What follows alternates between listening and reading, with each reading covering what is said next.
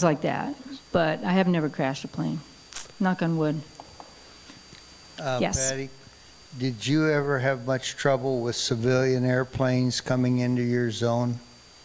Oh, firefighting? Yes. Sometimes we did.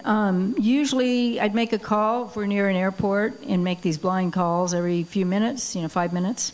But it can be a problem. And now the big problem is drones people are sending drones up into, and they should know better in California because it's a big thing there. But they're sending drones up into these active fire traffic areas, and they have to stop operations. You can't fly, so that's becoming a problem. Once in a while, we'd have a problem, yeah. They didn't take it lightly either. They get pretty mad. I had a hand over here. What was your favorite plane you ever flew? My favorite plane was maybe the blue one with the butterflies or the P-51.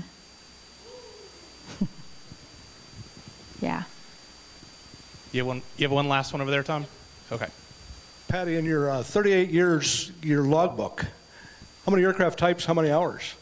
I have about 11,000 hours, and I've probably flown 150 maybe planes, something. But I mean, when I say 150, I'm saying 152 and 172, and so it's a good question because they asked me that earlier too. So I've been fortunate, but it's been my life's work to fly cool airplanes, so if I see something I really want to fly, I find a way to make it happen, and let people know that's what I want to do, and,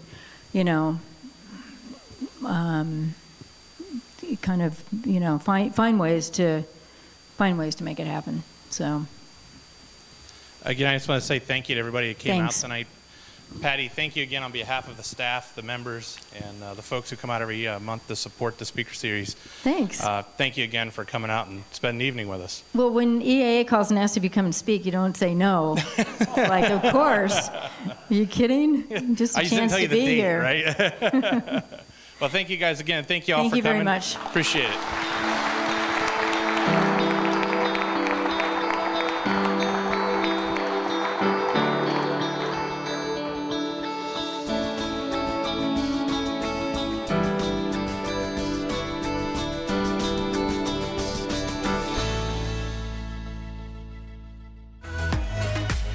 Good afternoon, everyone, and welcome to another workshop presentation during EAA Together, our Spirit of Aviation Week. My name is Mark Forss, and I'm with Joe Norris. And this afternoon, we're going to be talking about fabric covering, one of the oldest traditional methods in terms of building an aircraft that really dates back to the early days of the Wright gliders and the Wright flyers, and continues on today. I mean, even though it's an old technology, we use it in modern aircraft, we use it in restorations, all sorts of things. So, right, yep, it certainly has stood the test of time. As Mark mentioned, this goes back to well before the Wright brothers. All the Lilienthal and all of those that were working with the early gliders and just trying to figure out flight were all using some version of fabric covering. And they started out with just simple organic fabrics with no coatings on them. And then even the Wright brothers airplane, if you look at the Wright brothers airplane in the Smithsonian, you'll notice that it's covered with fabric, but there's no coating on it. It's just a tight weave fabric that they use. yeah, some kind of cotton or It's a muslin, I believe, what they called it. Sure. Yeah. And then they did in the early 1900s, shortly after the Wright brothers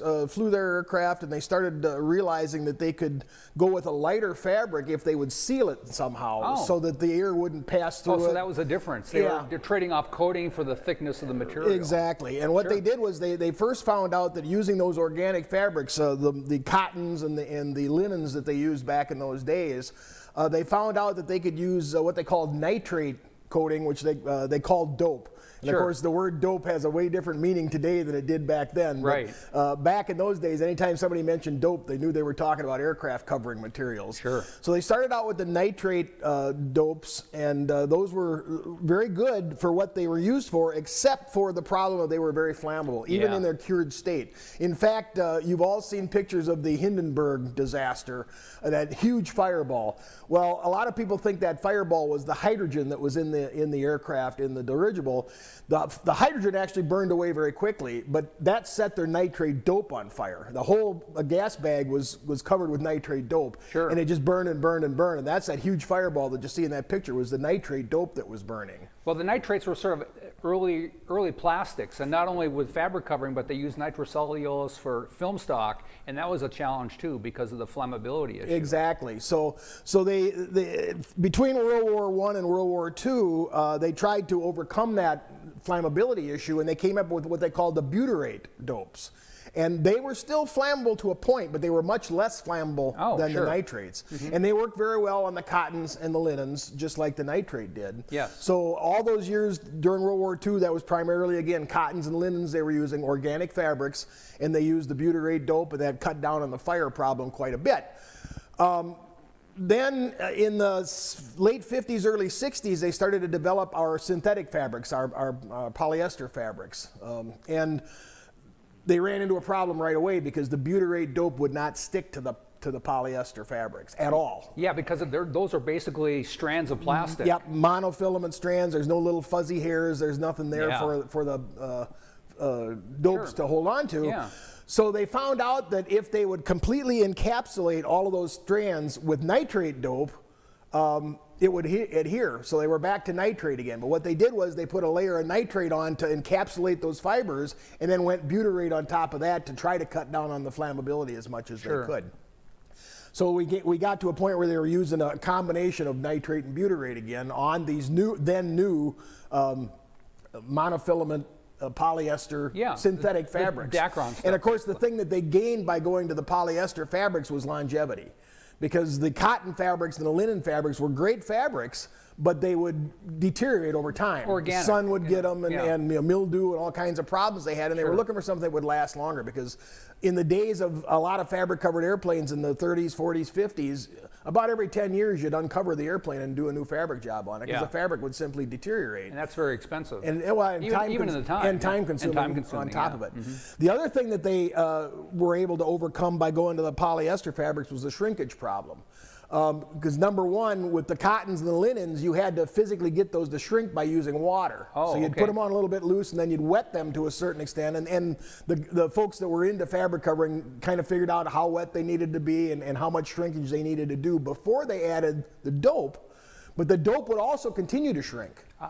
And literally over the entire life of the aircraft, the dope would continue to slightly shrink and shrink and shrink. And so if they put the fabric on too tight, what would happen was the dope would continue to shrink, and over time it would start to deform the structure because it would really pull hard. Wow. So they had to really be careful of how much shrinkage they put into the material before they put the coatings on, and then they would allow for that continued gradual shrinkage. And that was kind of an art because there's no tester that you can really put on it. Yep, it was all about the touch and feel, and those that had experience with it just kind of had a feel for just how much shrinkage they could allow so that for. makes it really challenging. Exactly.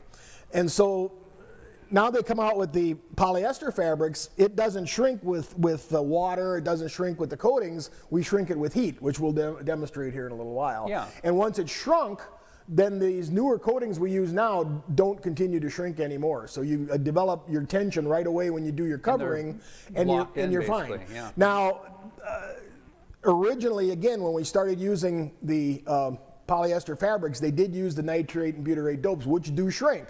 And so they developed newer formulations of those dopes to minimize that shrinkage. And you'll actually see it on you look at the labels nowadays, and it'll say non-tautening butyrate. Well, it does tauten a little bit, but much less than the original butyrates did. So they were able to develop the dopes at that time that would aid that, kind of get away from that traditional shrinkage that they had to worry about. So you tighten your fabric with your iron, which we'll demonstrate here in a little while, and you put your non-tautening coatings on there, and you pretty well could say we're good to go. We wouldn't have to really worry about that additional shrinkage. So it was a great improvement. But they still had the issue with the possible flammability.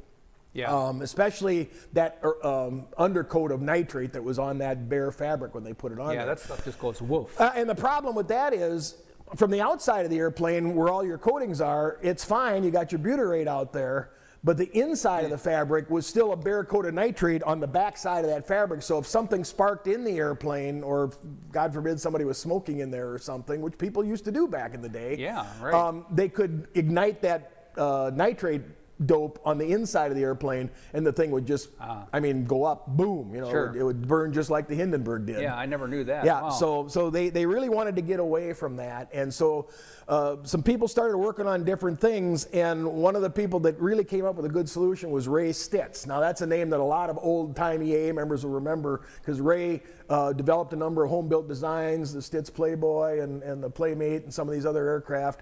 But while he was developing those... And founded Chapter 1. And founded EAA Chapter 1, absolutely. But while he was working on those home builds, he was also trying to come up with an answer to this whole issue, and he ended up developing what he called the Stitz process, which is all based on vinyl. It's a vinyl-based material, very, very, I mean, you can get it to ignite if you put enough heat on it, but it isn't readily flammable like the nitrates and the butyrates are. So it's very much more safe in that regard. Yeah. It is, the fumes are flammable, so you have to watch out when you're actually working with the materials. It still has off-gassing. It's a solvent-based. It's a solvent-based product. So basically plastic that's melted with the solvents. Right, exactly. So you have to, you know, you should have a well-ventilated shop, and you shouldn't be, you know, breathing right over the can and all that kind of stuff. Yeah. But once it's cured, it is very, very, very resistant to flammability. I mean, it literally, if you could take a strip of it and put fire to it, it'll curl up and melt, but it won't burst into flame. Sure. So very, very safe compared to those earlier coating materials. Nice.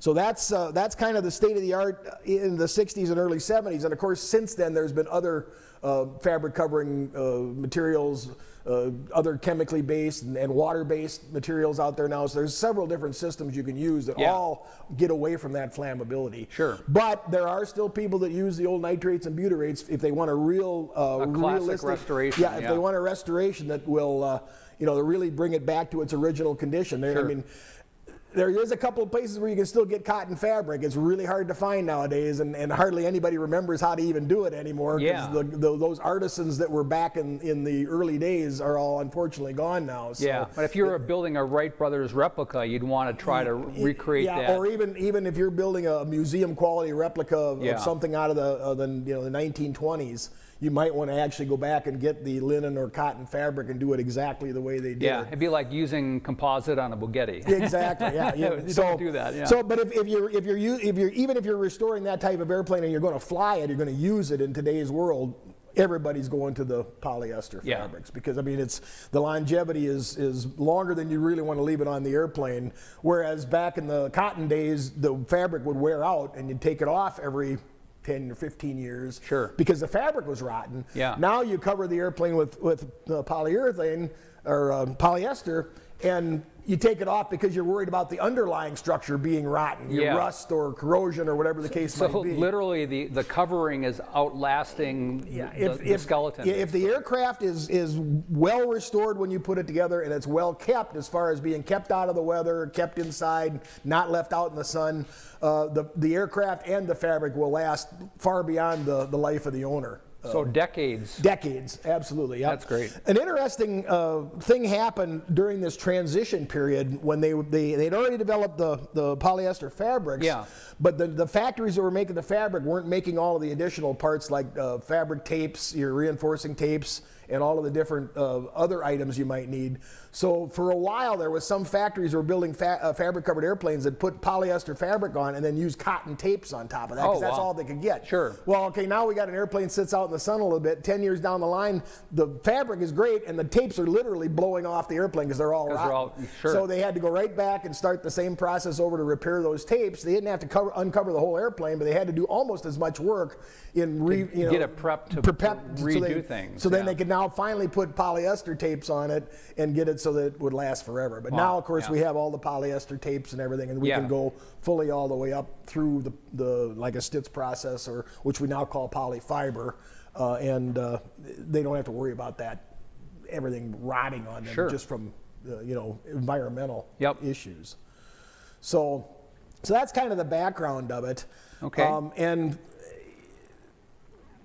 when Ray was starting Chapter 1 and Paul was getting EAA up and running and all that, probably virtually all of the home-built aircraft back in that time were fabric covered. Yeah. Steel tube fuselages, wood wing construction. That's has been the traditional method in the 50s and 60s. A lot of your aircraft that were kitted at that, well, I really kitted even, it was just plans and raw materials. You were going to do fabric covering. So it was very, very popular back then. And of course, nowadays, when most people think of a home-built aircraft, the first thing they think of is a metal airplane. Yeah. You got Sonics and you got Vans and you got, even go back one generation and you had the T-18 and the Midget Mustang and all those. Sure. Those were all the premier metal airplanes coming up. In the mid-60s. They started to supplant the airplanes were going faster and they had bigger engines available and all these different things. But there are still either plans built or some kit built aircraft today that employ fabric covering in some way or shape. It might be just the wings, it might be just the fuselage, could be the whole aircraft, and of course there's still factory built airplanes out there that are fabric covered. The Cubs that are out there, they're being built in the LSA world or in the Bush pilot world. Aviat Husky, the Pitzes. A lot of those aircraft, even some of the modern aerobatic airplanes, the extras and some of those, the wings are either composite or wood or something, but the fuselages are still tube and fabric even some of the modern LSAs, I've noticed they use a composite fuselage, but it's fabric wings, some of the European imports. Right, which amazed me. You think that, here we are in the 2000s and fabric is still around, but it's a very versatile, lightweight material. It still has some advantages. And one of them is the very lightweight. Another one is easy repairability in the field, and especially like for the bush plane guys up in Alaska and out in Montana and whatnot. They're landing off airport a lot. They're landing, on rocky shorelines and riverbeds and all this stuff. And sticks are flying up and rocks are flying up, and every once in a while it's going to poke a hole through that fabric, and they want something that they can repair very easily at their home shop or whatever. They don't want to have to have a great big giant shop and all kinds of specialty tools. They just want to get the thing flying again because they're working airplanes and they're using them for their livelihood. Sure. So fabric still has a lot of appeal for a lot of these different little segments of the market. So you'll find a lot of fabric covered airplanes out there even today. So it's not really a lost art yet. There's still a lot of it going on, and especially for a first project, it's very simple to do, which you're going to see here as we demonstrate it in a little bit. And it's really not a bad way to build a nice light, and it's inexpensive too. It's a little bit time consuming, especially if you're going to do the whole aircraft. Well, I think that's the problem is, the materials themselves are inexpensive, but if you're having someone else do it, because you say the time it takes, that time cost factor really... If you're paying somebody to do fabric cover your airplane, it's going to be an expensive job because there's a lot of manual labor involved. You're right, a lot of very detailed ironing and sanding and spraying and brushing and all kinds of stuff. Fitting up and things. So it's a time-consuming process, but it's quite simple actually, and it's very easy to do, which we're going to demonstrate. And if you can learn to do it, and again, like we've been talking about in this entire series, is all of these processes are real basic and very simple. Right. Once you kind of uncover, look underneath the covers and see how they're done, anyone can do it. I will. It's really not that challenging. I'll tell my own personal experience in that regard. My first project, right after I got my pilot certificate and bought my first airplane, I bought a Piper Tri-Pacer. Yeah. And flew it for a year as a Tri-Pacer, but all of my mentors were World War II pilots, and they all flew, DC-3s and P-51s and all this stuff. And they're telling me, if you're any kind of pilot at all, you got to have a tail dragger. That's just the only way there is to go. Of course. You know how that is. It still is today. You still hear that stuff. And so, I'm trying to live up to these guys. And so I started looking around and I find out that there's an STC conversion to take my Tri-Pacer and make it into a Piper Pacer, which is the tail wheel configuration. Sure. So my first project as a budding EAA member was to convert my Tri-Pacer to a Pacer. And one of the things I was the most concerned about was the fabric covering, because it's the one thing that I'd never done. I grew up on a farm, so I knew how to weld and all this other stuff, but it's like this fabric covering is mystifying to me. I have no idea. So with the encouragement of my EAA friends and whatnot, I ordered some material and I got the airplane all physically converted and I'm ready to do the fabric work. And I was fascinated at how simple it was. I was just, my angst was totally unwarranted. It really was. It really is quite simple and basic once you get past that mystique of, there's got to be something hard about this. I mean, it's not. It's really eye-opening because you do this stuff and you step back and you go, wow. Yeah. It just turns out so good. Exactly. That's exactly what happened to me. I had some fabric patching to do under the fuselage, and I kind of scratched my head a little bit, and I got into there, and all of a sudden it's like, oh man, this is really pretty easy. Yeah. And pretty soon the aircraft was done. So I mean, it truly is an eye-opening thing when you first get into it, but very, very simple. So you do need some tools. Very simple tools. Again, as we've talked about in some of our other workshops, most of this stuff is something you're probably already going to have. Yeah. Or something you're going to buy at your local hardware store or at the local seamstress fabric shop. Yeah, arts and crafts store kind of a thing. Exactly. You're going to need a good pair of scissors. Yeah. Sharp scissors. Sharp scissors for this one. Yeah. What I found when I've done some fabric, I haven't done a lot of fabric work, but some of the things I've done, it's absolutely essential to have a scissor sharpener. Yep, you want to keep it really sharp. Really sharp. Yep. I mean, you're going in there, I mean, literally sharpening it every day. Yep, yeah, you want to make sure that you can really make that real sharp cut and not have to, saw on it and get all kinds of little fuzzy fabrics coming out. You want to make sure a nice clean cut. So keep those scissors sharp. A lot of the stuff you can get at your local paint store. We're going to get some different size paint brushes because some of the stuff is used for brushing. And these things are, again, disposable process. So we're taking the real inexpensive bristle brushes. This is a 1-inch bristle brush. You'll probably use a 2 and a 3-inch maybe. Yeah, if you're doing broader surfaces. Yep. But these are the throwaway type brushes. You don't want to get an expensive paintbrush that you have to clean or anything like that. And sometimes you can clean them and you may get 1 or 2 uses out of them, but after a while it's just easier to throw them away and start with a fresh one. Right. Because you're going to get a better job out of it. So, depending on what stage of the process you're in. So you're going to want some paint brushes. You're going to want a nice area to work where you're, because this is going to there's going to be some dripping going on and some stuff. So get some plastic on the floor or make sure that you're in an area where you're going to be able to clean it up easy. Sure. Again, we talked about ventilation. You want to make sure that it's well ventilated. So when you're using the materials, when they're in their wet state, they are off-gassing because they are solvent-based. Yes. So you're going to get some fumes. If you do it in your basement, the people that are upstairs are probably going to complain a little bit about that. Yeah, it's more of a garage project. It does have a smell. You're going to want to do it in the garage or in your workshop or in your hangar maybe or something. Watch out if you have gas-fired appliances too. Exactly. Yep. Yeah, you want to make sure you stay away from the open flames and that kind of thing. Yeah. So there is some safety to be involved in that. The other thing is, like any chemical process, you want to make sure you're not getting it on your skin. Yeah.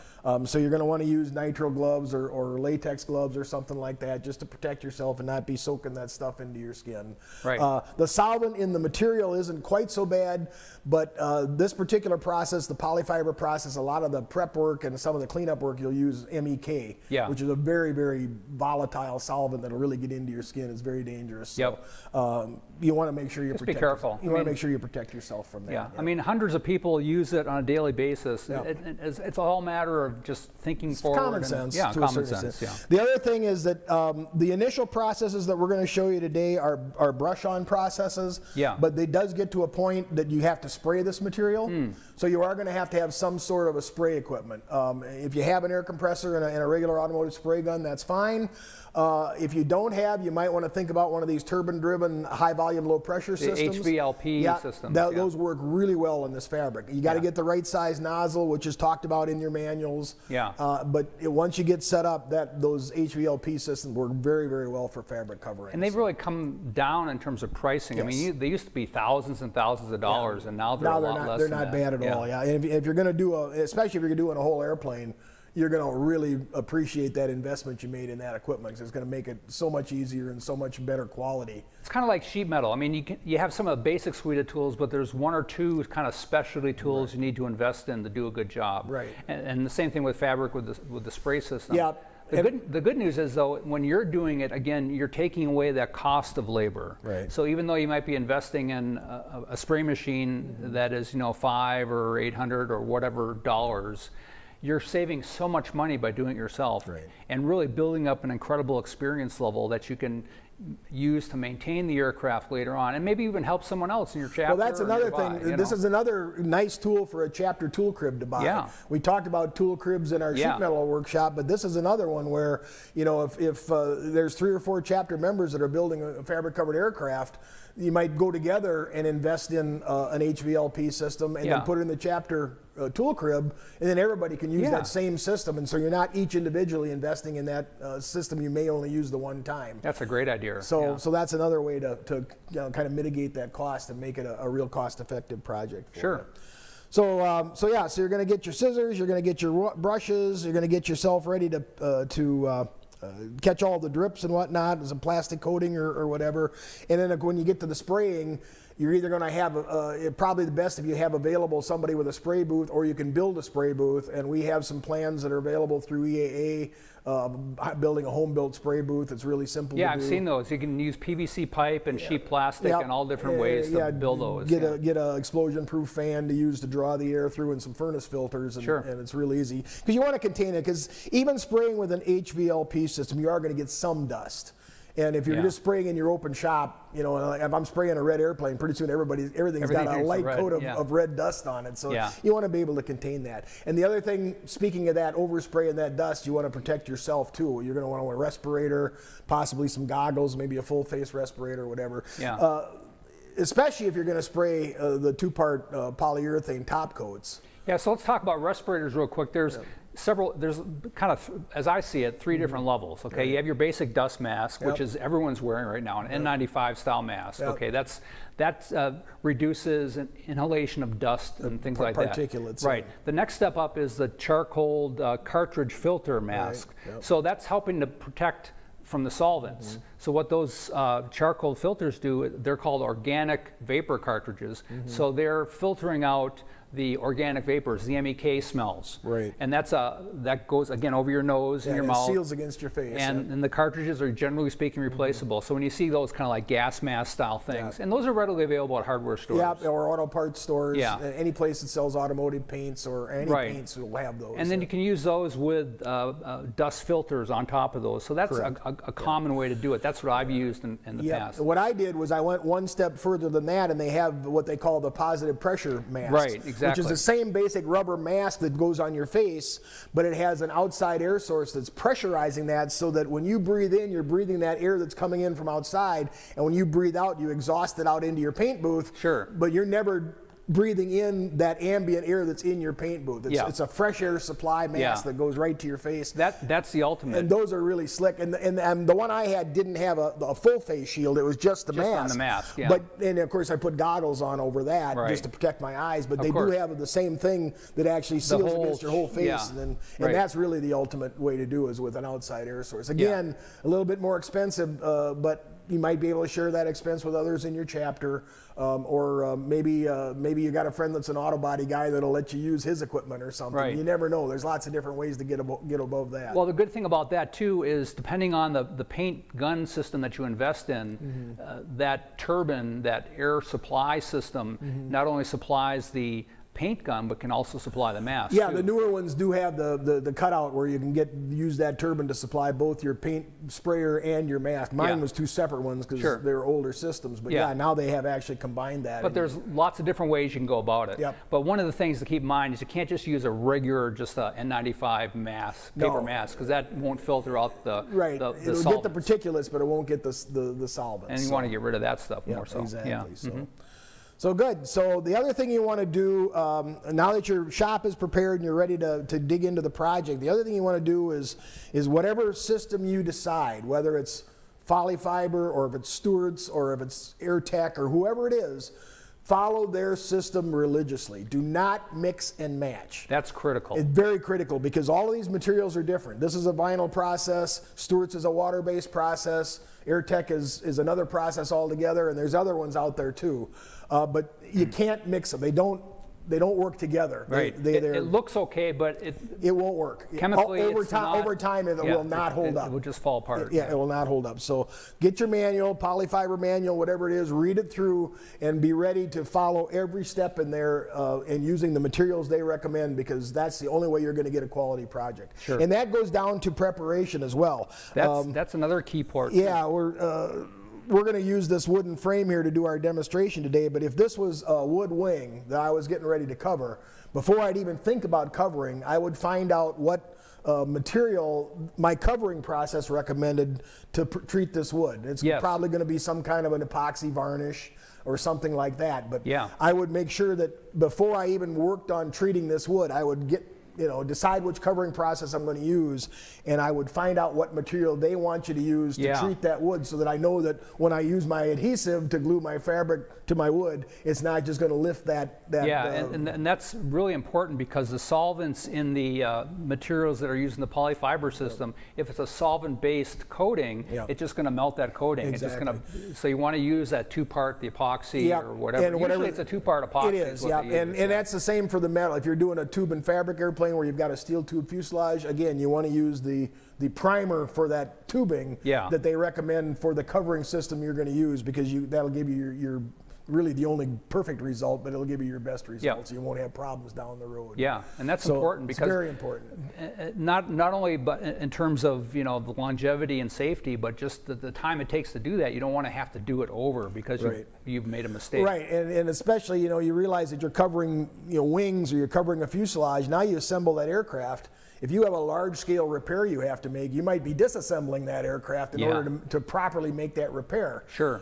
So you've got all that extra labor involved too that you just want to avoid by just doing the process right in the first place. Is really what it boils down to. Follow the instructions. Which I know a lot of people aren't as good at following instructions as others, but in this case it's really is critical. And the manuals are available online. I mean, if you want to just read about it before you start out, most all these companies have their manuals available on their websites. Yeah, if you go to like the Polyfiber website, they have the manual that you can download, and they've got instructional videos as well. Correct. That takes you through the process step by step. So it makes it really easy if you've never done it before, or if you don't have help. But generally speaking, you can connect with a EAA technical counselor, or like we were mentioning before, a chapter. Another builder that's already been through the. I mean, that's the way. When I did my project that I talked about earlier, it's just a matter of drawing on my EAA network that was in my local area there, and some other guys had built aircraft or restored aircraft before, and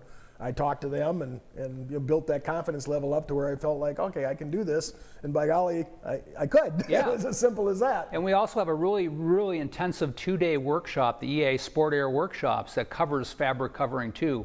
And we've had a lot of great results with folks that literally have come in not knowing anything about this and going out saying, wow, I can do that, and feeling good about that, giving them the confidence. Exactly. So and the other thing is the materials.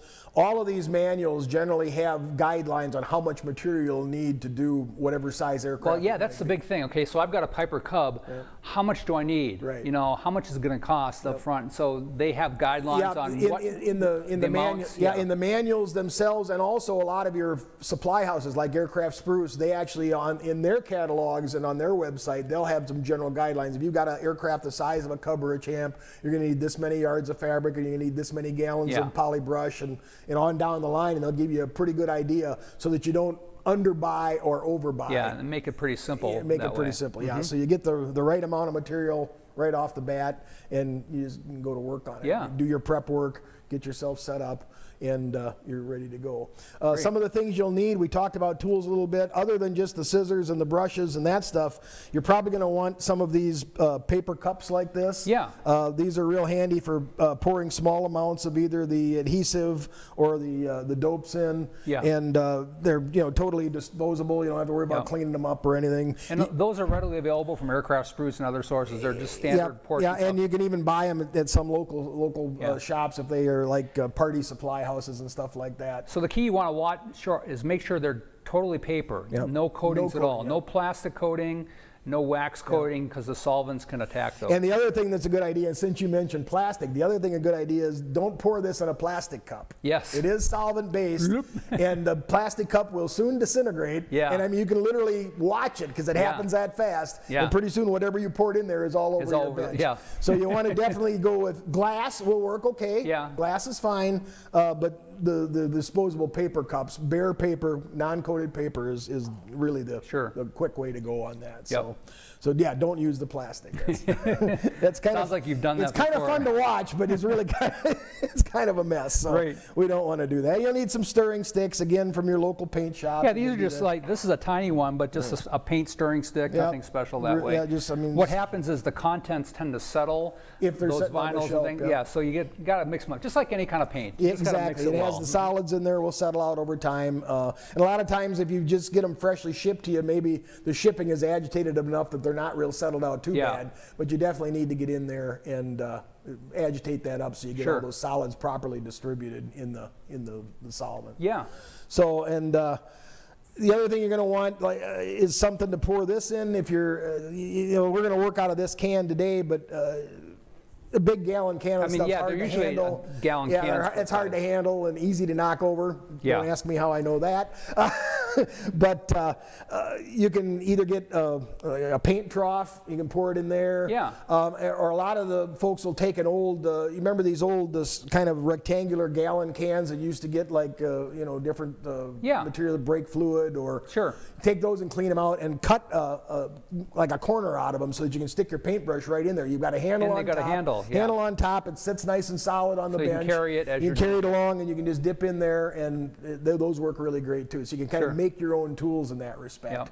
And that way it's a little easier to pour it around than trying to hold one of these in your hand, and it holds more material as well. Great. Some of these materials will have to be thinned, reduced. So again, use the proper reducer that they call for in the manual. Don't go just grab some paint thinner or something off the shelf. That's so actually Polyfiber has, again, in their whole system, they have the reducers and the cleaners, the prep things, the whole system, all the chemicals you need. Yeah, and another thing to think about in that respect is what are your environments in your shop? What's the temperature? What's the humidity? Yeah. If you got really high humidity, that's really a big deal. That's going to be a problem. And what they do to combat that is they use a retarder, so it slows the off-gassing process a little bit, so it doesn't blush in the high humidity. If you have a higher temperature, you want to slow that process down because you want it to cure at a rate that is proper for the material. So, and if you got your normal 65 to 75 degrees, then you use the regular reducer. And as long as it's less than about 70% humidity, you shouldn't have a problem. So, unless you're on the coast in the summer where it's 95 degrees outside and 95% humidity, that's going to be an issue. You're going to have problems. So you really need to combat that. So try to get in an area where you don't have to fight those environmental problems. It's like anything. If you're comfortable, the process is generally speaking going to be comfortable too. Yep, that's a great way to put it. Yep, absolutely. So let's go ahead and talk a little bit about the actual process here. And again, we're going to do just a real quick little project here. We're going to pretend that this wooden frame is our tail surface here. And we're going to go ahead and just do a real quick cover on one side of that. So as you mentioned before, this will be prepped in advance. We'd use a two-part coating, a two-part epoxy to essentially seal and protect the surface, be it wood or metal steel or tube whatever it might be. or even aluminum. There are some aircraft that have aluminum tail surfaces that are covered with fabric. A lot of your World War II fighters were exactly that. If you look at a P-51 Mustang, which is a 400-mile-an-hour airplane, the ailerons and rudders and elevators are fabric covered on those airplanes. Well, our B-17 and the B-25, there are elements of that are fabric covered. And again, that was for lightweight and for easy repairability in the field. Right. So that's so you'll run into it even on some of those higher performance aircraft. So this is our polyester fabric, and this will be marked if it's a standard category fabric. Actually, there's a stamp on it right here. We can roll it out. Yeah, so if you're covering a standard category aircraft, there we go. If you're covering a standard category aircraft, you need to follow what they call an STC, a supplemental type certificate, which is an FAA certification. It has to be approved, and so you'll need the fabric that has this appropriate stamp on it that shows that it is actually the FAA approved fabric. So you'll get the fabric that's appropriate for your job, and there are some non-FAA approved fabrics which are literally made in the same mills, but they don't go through the same testing process, so you can buy those less expensively if you're building an amateur built aircraft, an experimental aircraft of some kind. So you can buy experimental fabrics, but most of the time you just end up with the standard category stuff. And so we're going to just go ahead and lay this out. And it might be worth mentioning, in terms of fabric, there's actually 3 basic weights of fabric. There's light, medium, and heavy. Light is for ultralight style aircraft. Medium is for general purpose, R2, 4-place aircraft. Most all of the aircraft we build generally go with the medium. And the stuff like the B-17, B-25, P-51 heavy. Might go with the heavier. Yeah. The other aircraft that go with the heavier stuff is like agricultural aircraft. Oh, sure. Where they're Crop dusters and things. They're going to, they're working airplanes that are going to be worked hard, and they'll want a little bit more durability from, picking up rocks and stones on their airstrips and, flying over, stuff might be flying up as they're going across the field, who knows what. So this is a medium fabric. It's a medium weight fabric. It's actually printed on there on the sticker, yep. or on the stamp. So this is very, this is commonly what you'd probably use for your aircraft. And let me get this out. Yeah, all we're going to do is we're just going to very, very roughly cut out a piece of fabric that we know will cover what we're going to want, and we'll trim off the excess later. The nice thing about it is you don't have to trim it to fit right off the bat. You can just work with a kind of a rough cut here. And for this exercise, and typically what you're doing with an airplane too,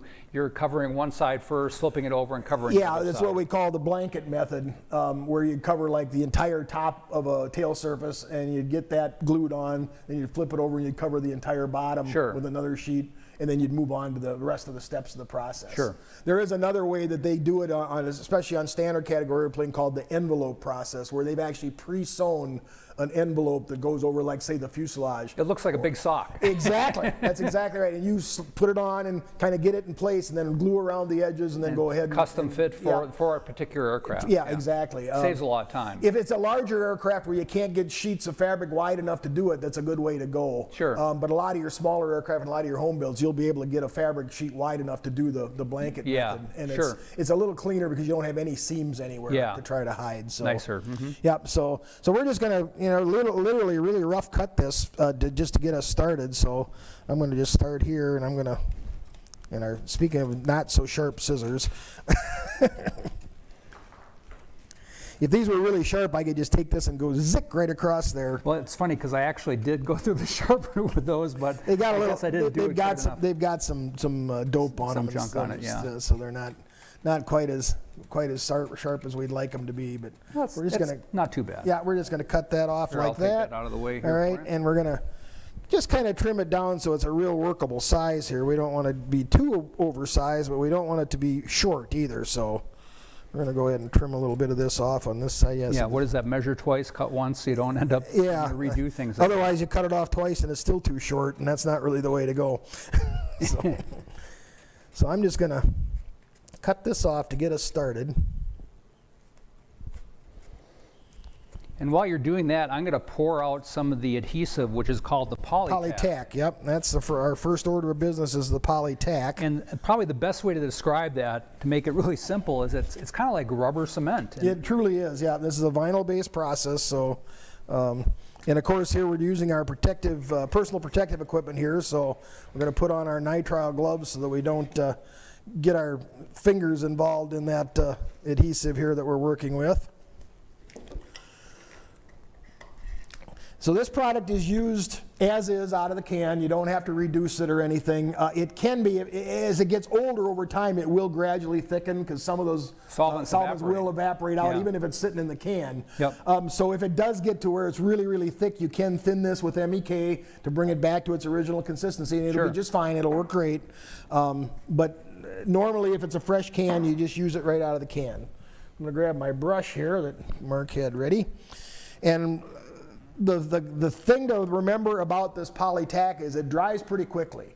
So if you're doing a 12-foot long wing section, you don't want to go along and put polytack along the whole 12 feet. Yep. When you come back to the others, it's going to be dry already. Sure. So you work in 12 to 18-inch lengths. Yep. And that way you know that your solvent is not going to evaporate out of your adhesive, and it's going to work real well for you. So let's just go ahead and start out here, and I'm going to brush some on this first edge here. And we're just going to work our way around this thing. And I'm just going to take that and brush a nice coat of that.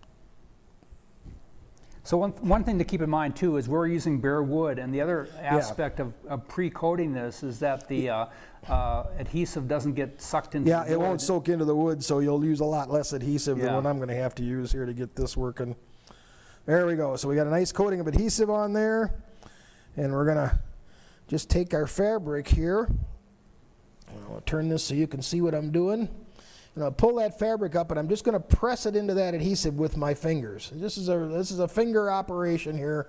You don't use your brush. You don't use anything. You just press it in, and you can see that polytack has wetted that fabric and kind of soaked its way through the fabric so that it's really encapsulating those fibers. I see that. Yeah, it's kind of like when we were doing the composite. Yeah, you can watch it kind of change color from a real white, bright white fabric to you can almost, it's translucent. You can almost see the wood coming through underneath it there.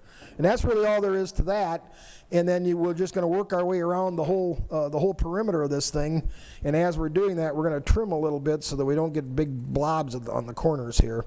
And again, if this was an actual tail surface, we'd be coming across and we'd be overlapping another layer of fabric from the other side. Yeah. And there's kind of an art to cutting and trimming. Yes. We won't get into that now. Very much so. And then this is a fairly easy rectangular shape, but when you have compound curves and things, there's some special techniques that you have to use. And we do cover that in our fabric covering course, and also some of the hints for home builders talks about some special techniques.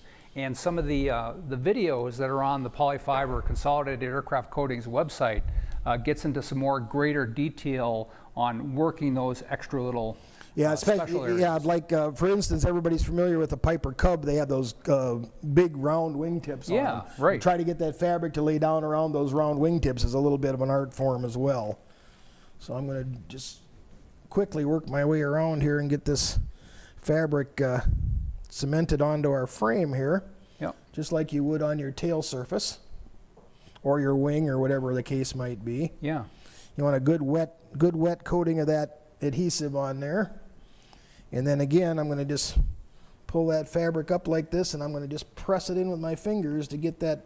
And my wood is soaking up so much of my adhesive that I'm really not getting as good of a penetration as I'd like here, but we're just kind of do this a little bit quicker. You see I got a little dry there. A little bit, but because it's just not, again, the fact that the wood is soaking it up is working against us here a little bit, whereas if that wood would have been treated with the... Yeah, we're kind of skipping a step there, and that's the issue more than anything, Yeah, so I'm going to try to put it on a little heavier here on this side, so maybe we can avoid that a little bit. The nice thing about it is there's nothing you can't fix. If you really have a mess someplace and you just don't like how it turned out, you can wipe it down with MEK. It totally and start again. Wipes away all of that previous material you put on there, and you can just literally redo it right over top of that, and it's no problem at all. And the good news with this too, it's not like an expensive sheet of aluminum. Right. If you do have to recut a piece of fabric, it's not as, bad of a deal compared to... you're not really hurting yourself cost-wise because it's just not that huge of an investment to have to maybe redo a little piece of fabric or something. Trim this real quick so we can kind of work our way around here.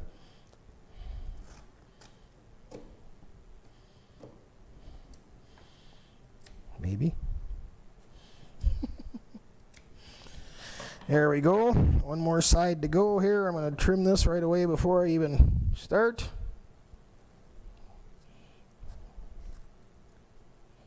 Need to work on these scissors. There we go. It's operator error, I think.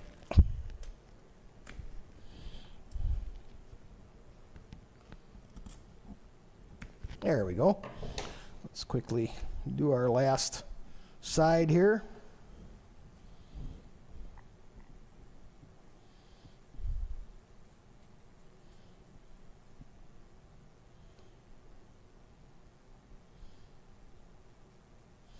Try to get on there a little wetter this time if I can. We talk about the solvents, but even here, standing over it, you really don't smell that much. It's not overbearing. No, it's not as bad as some other types of solvent-based materials might be. I personally kind of like the smell of it. Some people think it's horrid, and it's an individual thing, but it's never bothered me. There. All right. So now, if I was going to continue to cover this, I would trim the rest of this off. And then I would start with my other piece on the other side, and it would overlap this completely. You always have to have an overlap. That's very important. There's actually a specification for that in terms of leading edge, trailing edge, how much is overlap, so there's enough coverage that it doesn't peel off or come separated. And then ultimately that would be covered with a reinforcing tape as well to help that joint. And keep the edge tight. Yeah, exactly. There. Looks like we got pretty good bond all the way around for our purposes here. So there's our basic fabric. Now you notice I didn't worry at all about how tight that was. Yeah, if you look at that, it's pretty flimsy. Yeah, I mean it's pretty loose yet. Yeah. And I didn't worry at all about that because, again, unlike the organic fabrics where we had to be concerned about how much it was going to shrink, yeah, we don't have to worry about that because we can control our shrinkage because we're going to do it with heat. Okay. So speaking of that, the next tool you're going to need is an iron, and it has to be an iron. You can't use a heat gun on this. Right. Heat guns, too much directed focus heat. And you can't control the temperature. Yeah. You don't know. I mean, if you hold the heat gun this far away, how hot is that surface? If you hold it this far away, how hot is that surface? There's no control. No way to know that. And there's no way to know just exactly how big of a surface you're touching with that heat gun. So there's no way to control, and we need to control the temperature on this. Yeah, and a good point on that is, you know, it's important to have the right temperature. If you have too much, actually the polyester will start melting. Yeah, if you get over 350 degrees, you actually start going backwards. The fabric will start to loosen again. And you're stuck. And because you can't fix that. Yeah. So it's really important to have a good iron, and you need to calibrate the iron. And there's ways that they talk about in the polyfiber manual and in the other manuals how to do that with a bulb thermometer. Or nowadays we have these relatively inexpensive infrared thermometers. You just point at it and it'll tell you what the temperature is. And what you want to do is you want to mark your temperature guide at the temperatures that you want. So you find out when it's at 200, you find out when it's at 250. Each iron is different. Find out when it's at 350, and you mark that on there because you can't go by the markings that are on it because they're going to be just generic. So you need to calibrate your iron so that you know exactly what temperature you're putting on there. The other thing too is we're not using steam. You don't use water. No, don't use water. And you also want to get a very simple iron. The irons that have the automatic shutoffs are your worst enemies because just when you're about to do things, it had shut itself off. So if you can get just a really simple iron that doesn't have an automatic shutoff, it works out really well. In fact, Polyfiber and Consolidated Aircraft Coatings have just come out with a new iron that's got a digital temperature gauge and has taken out the automatic features. And instead of the triangular shape like a traditional clothing iron, it's more square, a rectangular shape. Oh, perfect. So it works out really, really nice. So if you're really going to get serious about that, it'd be good to invest in iron. Now, it's not going to be $19.95. It's a few $100s, but it's well worth the investment. Especially if you're going to do a whole aircraft, or maybe, again, another tool where the tool crib might come in. Yeah, it's one of those specialty tools that really makes your process. So what we're going to do here is I've set my iron to the 250 degree level. That's what we do our initial shrink at. You will also use a 200 degree level for doing after we put our finishing tapes on. You might want to just smooth the edges of those tapes, so you actually use 200 degrees for that. So what that does is kind of soften the solvents. It doesn't let them get really super soft, but it kind of helps to embed things better. Exactly. So for our initial shrinking, I've gone to 250 degrees, which is our initial shrink up, and I literally just passed the iron over this fabric, and it initially looks like it didn't do anything. I'm just going to give it a couple of passes at 250 here, just to get the initial shrinking going. And again, you can just start to see it tighten up a little bit there. Just a little bit. And that's what we're going to do first. Get her just to start. And then we're going to crank our iron up to 350, and that's going to be our final tautness that we're looking for. So I'll let the iron warm up here for just a little bit, and then we'll go ahead and do that, and we should get up to our final tautness. To me, this is the fun part because you take this kind of loose and flimsy material. Look how that tightened up. And suddenly it gets nice and tight. Yeah. If you get a few wrinkles in it, just a pass with the iron. Look at that. I can smooth all those wrinkles right out, just slick as can be. Watch your fingers there, Mark. That's really neat. Now, it's almost like a drum now. Almost like a drum. Yeah, I got to do just a little bit more. It's just a little loose yet. When we show this in the fabric covering class, everyone just steps back in awe when they see that go from that kind of loose material to this nice, tight, and taut surface. Really works well. Yep. You can even suck out some wrinkles if you have to. Yeah, it's just like magic. It is. There you go. So we went from that kind of wrinkly, soft surface to now a nice, taut surface, which really it's just quite amazing how that happens, and it works out really well. And as you can see, with an iron, it's a very simple process. Go ahead and pull that out so we don't have a hot iron sitting over here. So that's our first step. We put our fabric on and we go ahead and tauten it up. Yep. And now before we do anything else, we put our initial primer coat on there, which is what they call, in the case of polyfiber, it's called poly brush. Yep. Which is your initial coating, and it's red in color, kind of pink in color. And we've already thinned this. This is reduced according to the manual, so when it comes in your gallon can or whatever, it's going to be fairly thick. And you're going to either have your little mixing can or your trough or whatever you're going to, or maybe another empty gallon can or something. Yep. You're going to have some way to go ahead and put that material in there and reduce it down to the proper consistency so that you do your And this is really an important coating, because this is the coating that gets around the polyester fibers and again, kind of locks this is it a monofilament fiber, so we have to completely encapsulate that fiber with this material, because nothing will stick to it. It's very smooth. There's nothing for it to grip on except this wrapping stuff around it. This stuff actually grips on itself. Yeah, it's not really sticking to it. It just kind of it's mechanically holding it. It encapsulates it. Yep. So, and again, this first initial process is brushed on, and this is the way you do it no matter how big of an aircraft you're doing. Use a little bigger brush if you're going to do a whole wing, but for our purposes, we're just going to go ahead and you want to brush it on so that you can kind of see that it's soaking all the way through the fabric. And you'll see like a little bit of a roping on the back of the fabric, and you'll know that you're getting full penetration there. Yeah, the actual liquid is going inside and kind of wrapping around. Now, what you want to avoid doing is you don't want to put it on so heavy that it starts dripping on the other side of the fabric. Because, again, if we would have another piece of fabric on the back side of this, because we've done both sides, if that drips on the back side of that fabric, you end up with a kind of a little knob that is really hard to make go away when you do your final finishing. So you want to be careful of that. And, of course, if I was going to do this as a whole aircraft project, I would do both sides all the way along the edges and everything. Yep. But really what I'm just doing is giving a nice coat of that, get that soaked through there, and get those fabric strands encapsulated so that we know that we'll get good adhesion of our. And you don't want to swirl around in that. You want to kind of keep your brush strokes going in one direction, because ultimately after you put all your build-up coats and everything on this, you're going to sand it so that you get all that texture out of there, and it'll be a nice smooth surface for you. So it sounds weird that you're sanding fabric, but what you're doing is it's a very fine grain sandpaper, like 400 grit, something like that. And you're probably wet sanding it too. Yeah, you're wet sanding, and you're not sanding the fabric itself, you're sanding the coatings. So you're never smoothing things out. You never get down to the fabric when you're sanding. If you do, you've gone too far. Too far, yeah. So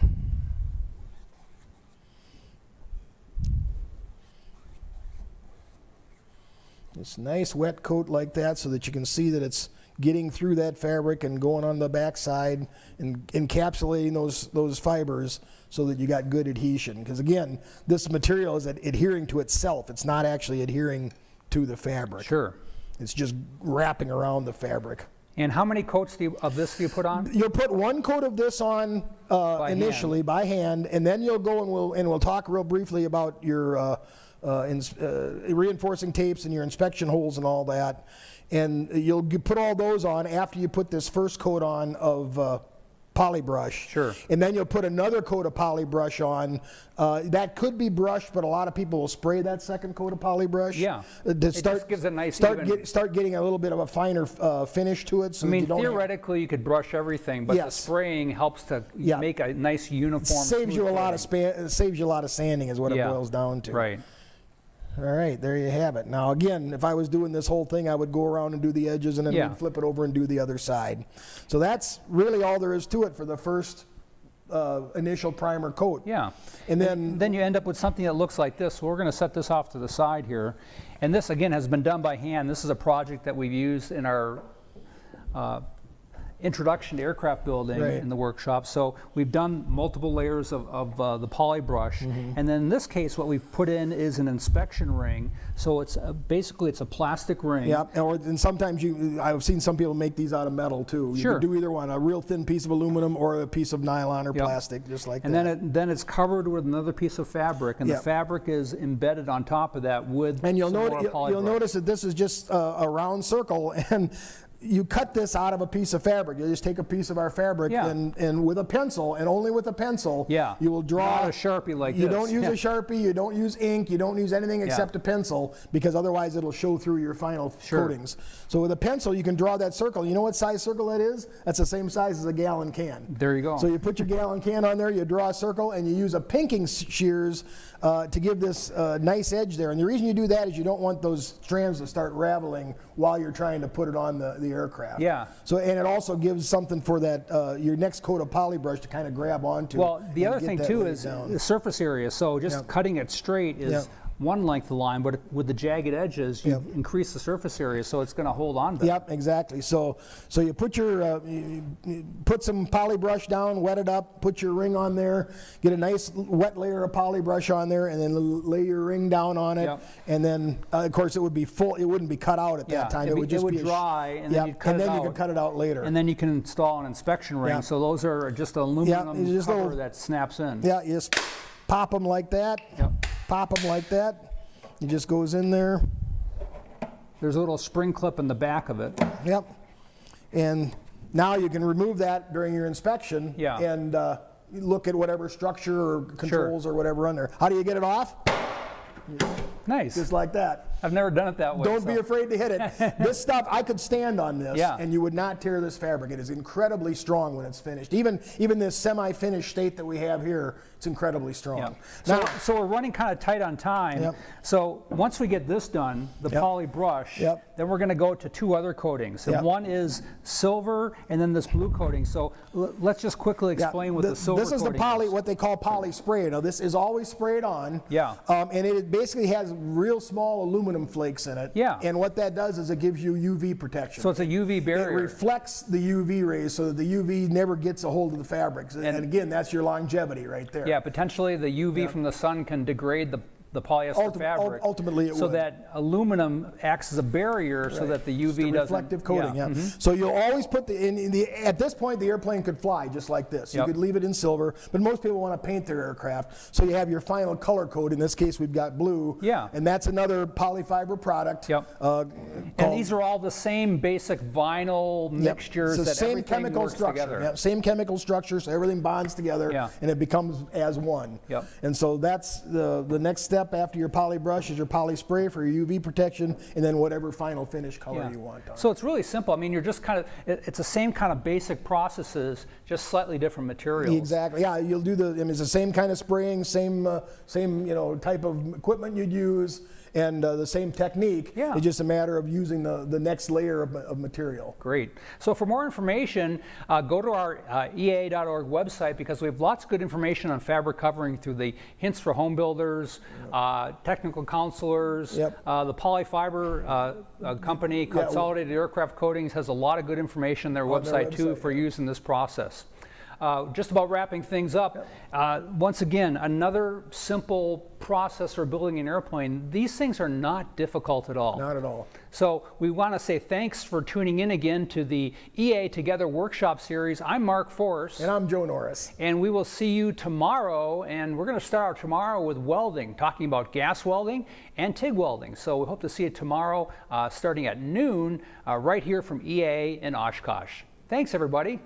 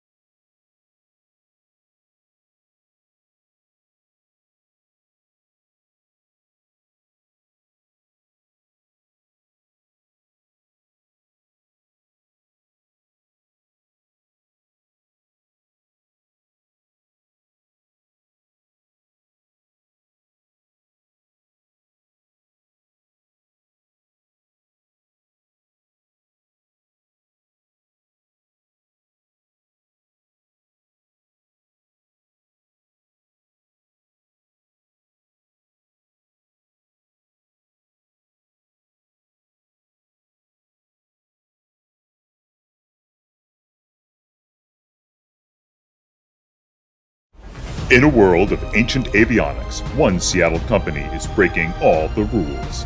Now in airplanes everywhere, coming soon to your panel. There's a reason, pilots. Fly Dynon. Rated A for your airplane. With plenty of top-notch how-to resources, EAA is without a doubt the home for any home builder. From sport air workshops to the online builder's log, EAA has it all. Year-round, EAA hosts sport air workshops across the United States that will help fulfill your dream of flight. Take your first step in home building or restoring at a sport air workshop. Or, if you'd rather build and learn on your own, EAA offers dozens of how-to books and DVDs in our online shop. Speaking of how-to, get helpful home building advice from EAA's Hints for Home Builders video series. This series will give you tips and tricks from experienced home builders that will leave you wanting more. EAA also offers easy-to-access tech counselors and flight advisors. Connect with experienced pilots and volunteers for on-site project inspection and helpful advice. You can also log your projects and connect with other builders in your area for free with the EAA Online Builders Log. Whether you're just starting your journey or you're